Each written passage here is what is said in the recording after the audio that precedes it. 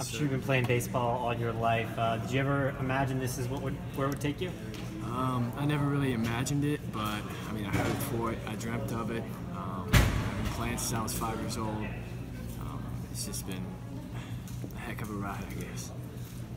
Why Concord? What was attractive about that particular school?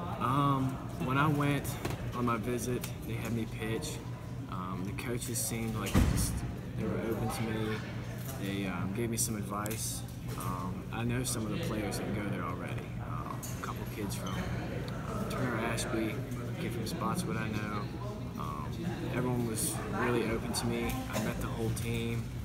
It just felt like the right fit for me.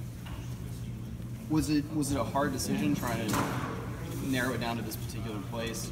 I had the choice between this and a couple other schools, but this just immediately when I went to visit, it clicked well with me.